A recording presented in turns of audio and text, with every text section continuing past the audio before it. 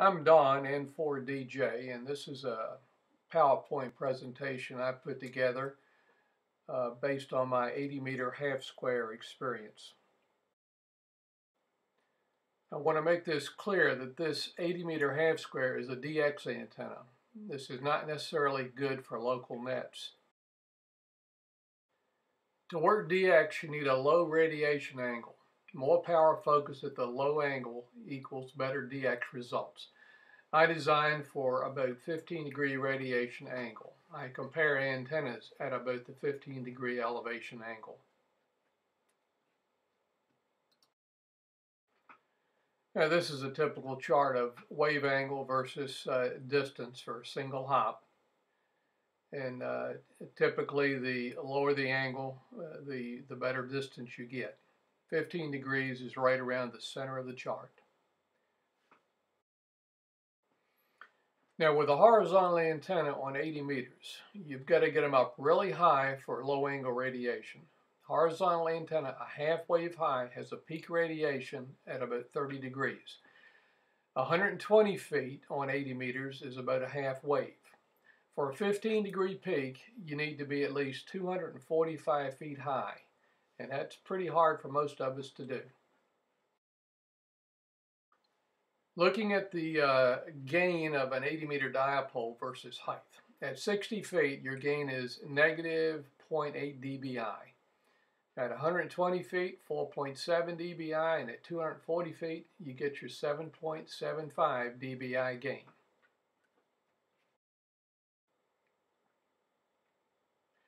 Now, I like to use the dBi term. dBi is gain in reference to an isotropic radiator. It's not exactly a real antenna. 0 dBi is the equivalent of all your power radiated equally in all directions. Now, a dipole doesn't do this. A dipole has some gain off the sides. That's why you see a gain of a dipole at 5, 6, or 7 dBi. A vertical usually radiates equally in all compass directions, but not straight up. Now, a lot of people ask, why use dBi as a reference? Well, it's easy to calculate what signal you would have if all your power was radiated equally in all directions. It's easy mathematically. Now let's look at some plots of some antennas. This is an 80-meter dipole at 60 feet. And you can see where all the power is going.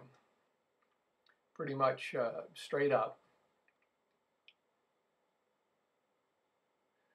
And here's an 80-meter dipole at 60 feet. Gain is 0.86 dBi.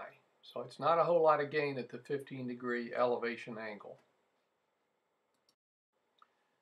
Moving the dipole up to 120 feet, you get about 4.7 dBi gain. And you're starting to form a pretty good elevation lobe. 4.7 dBi at 15 degrees with an antenna or an 80-meter antenna 120 feet high. So that's not bad. That's a pretty darn good antenna.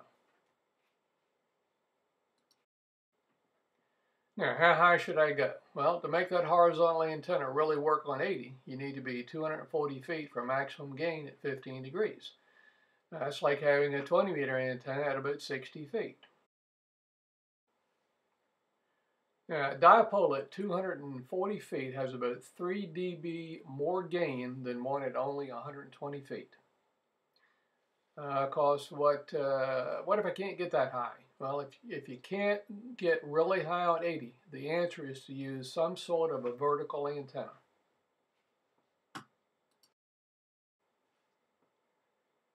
Now, with a vertical antenna, you have some advantages.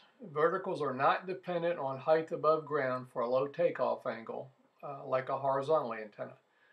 The quality of ground in front of the vertical is important. This can also be a disadvantage. Disadvantages of vertical are that you need a good ground system. That's mandatory. Now, excellent ground system is desirable. Quality of the ground in front of the vertical is important. Can also be a disadvantage. Low loss ground at vertical is very important. note, the two grounds are not the same. Now the half square is not your conventional vertical. It has the low angle advantages of a vertical. It does not need an extensive radial system. It can be fed directly with coax. It does not have to be a full quarter wave high. The 15-degree gain of a half square is 6.2 dBi. The 15-degree gain of my version is 5.8 dBi.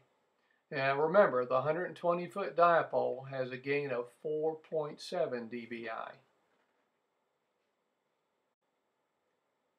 Now, there are several ways to think of a half square. The half square is half of a square loop.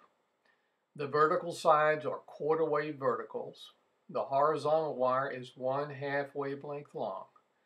The two vertical sides make up a phased vertical array. This is sort of like an off-center fed dipole with the ends bent down. Now this is a depiction from EasyNeck modeling. This shows the top half of a square loop. I'm using like 4 segments here. The current distribution, note the low impedance points at the two top corners. On the half square, the maximum current is at the top of the vertical. This is the current distribution on your conventional bottom fed vertical. It has minimum current at the top and maximum current at the ground. The half square is exactly opposite of this. Another major factor for the half square is it doesn't have to be 65 feet high to work extremely well.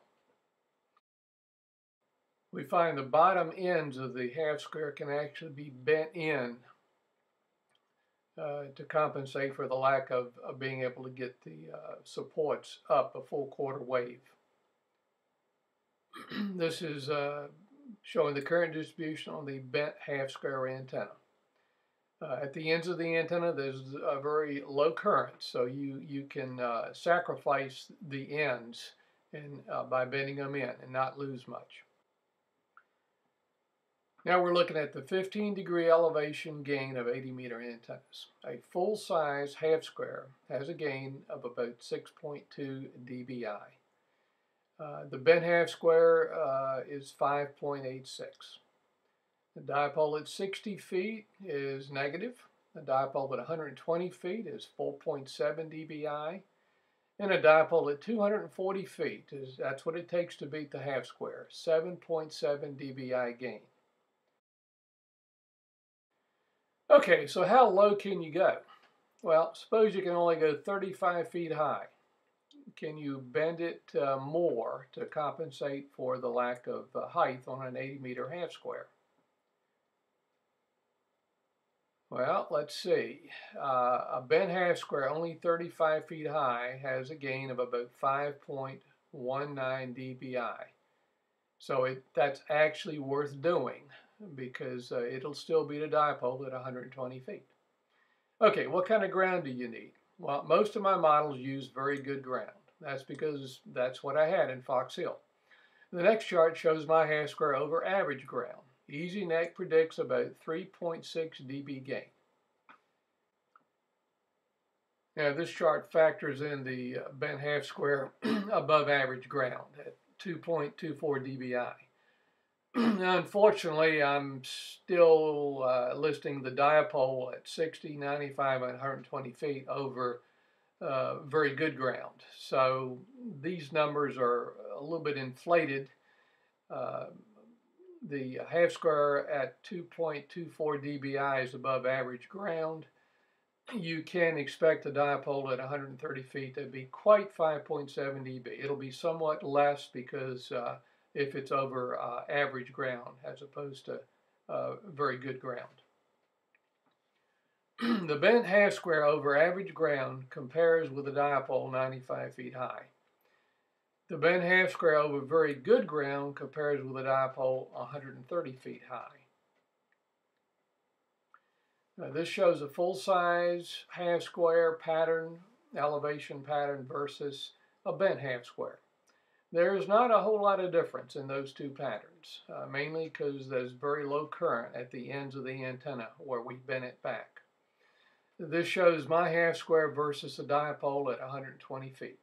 I have a little bit better lower angle gain than the dipole at 120 feet. However, the dipole 120 feet is a little bit better at some of the higher angles. This shows, this is a no-brainer. The N4DJ half square versus a dipole at 60 feet. The half square wins at almost any elevation angle. Useful for DX. This is, again, my easy neck antenna view, showing the antenna fed at a top corner with 50 ohm coax. And this is the easy neck wire table. Pretty simple to model the antenna in easy neck.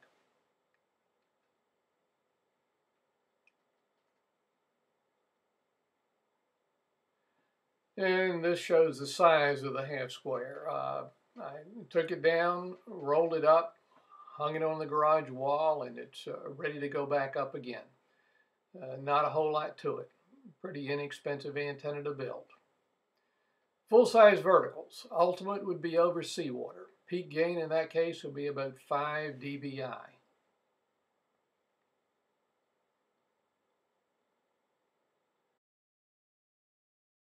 Yeah, this shows the ultimate vertical over seawater with a very low angle gain.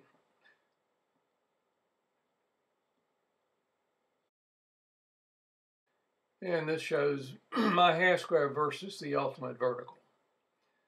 The ultimate vertical wins at very low angles, if you can believe the easy neck prediction on these ultimate verticals. Above 9 degrees, the bent half square wins. At 9 degrees and below, the vertical wins. Again, this is a theoretical modeling. So maybe not. At very low angles, vertical antennas, the ground reflection gets shifted in phase.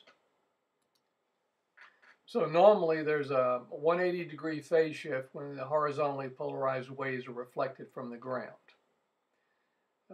Normally there is a minimal phase shift when vertically polarized waves are reflected from ground, except at very low angles, like 9 degrees or less.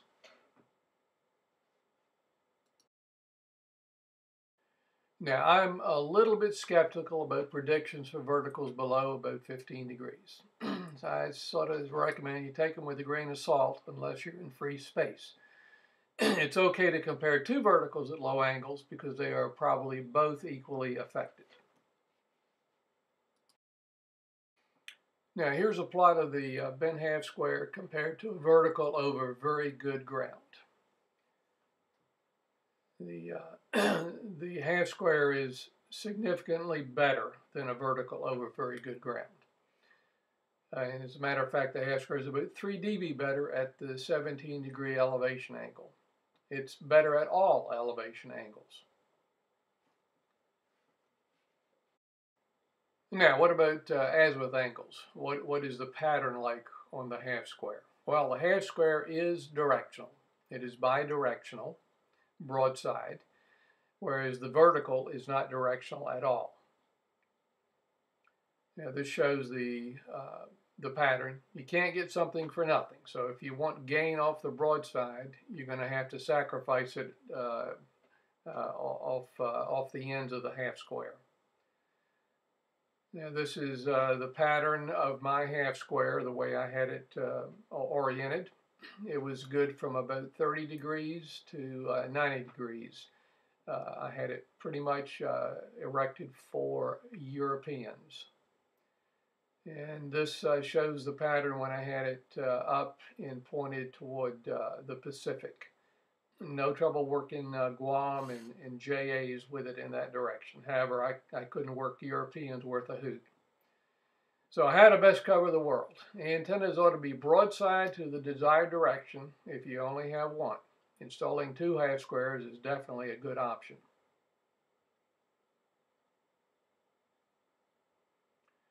It really takes 2 to cover all directions.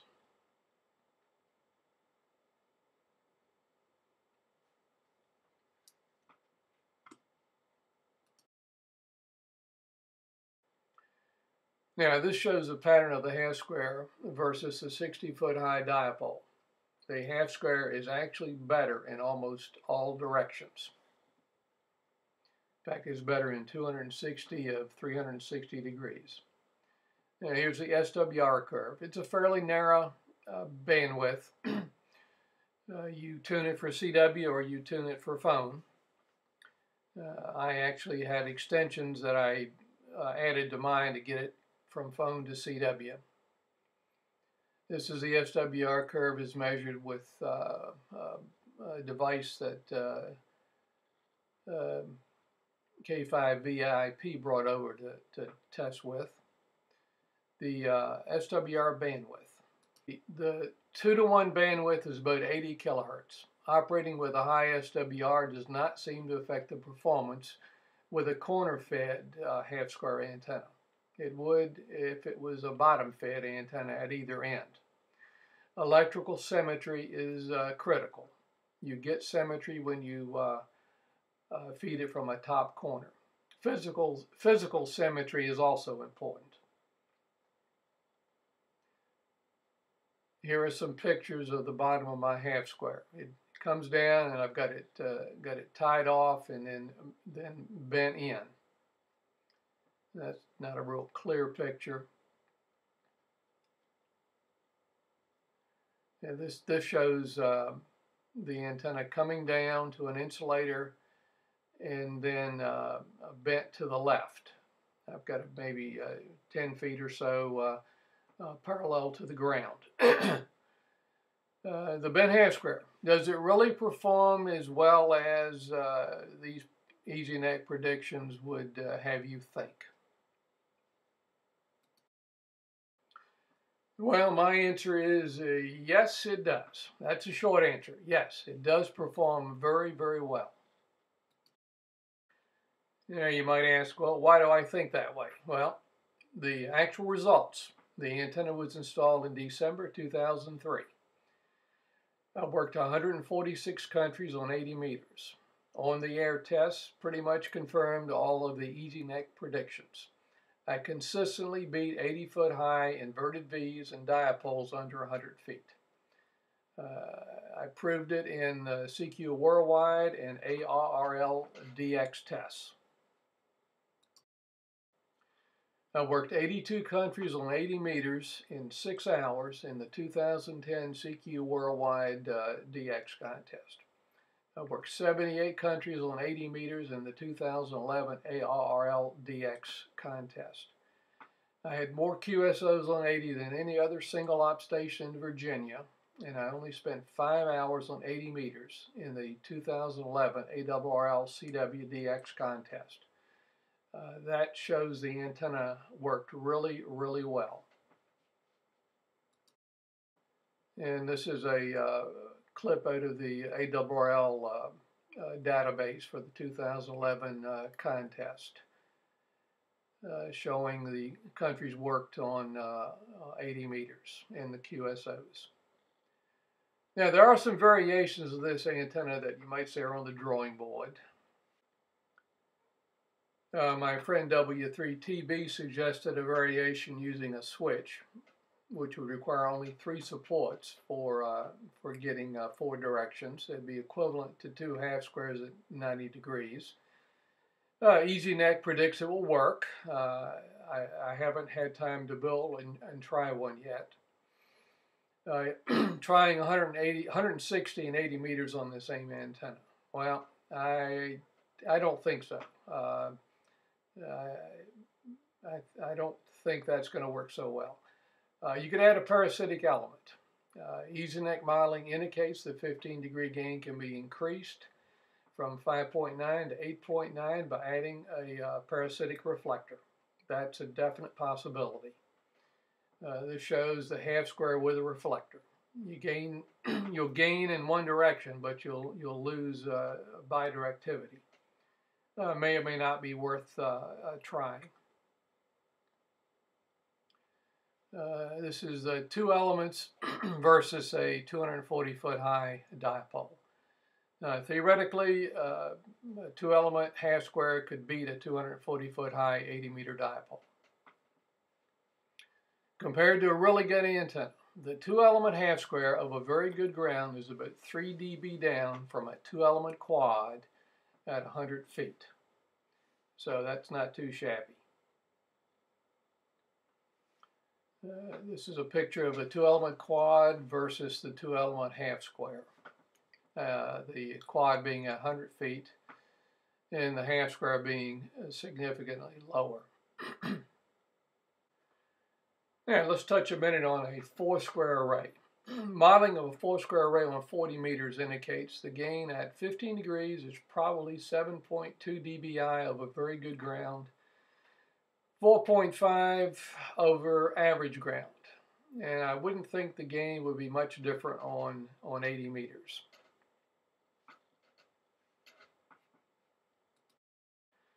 The predictions are the full-size 4-square is better than the half square, but not by very much. Over very good ground, the 4-square may be 1 dB better than a full-size half square, and the 4-square may be 1.4 dB better than the N4DJ bent half square. More detailed information, if you want, can be had from the ARRI antenna book, the ON4UN low band DXing. I recommend the 5th edition only.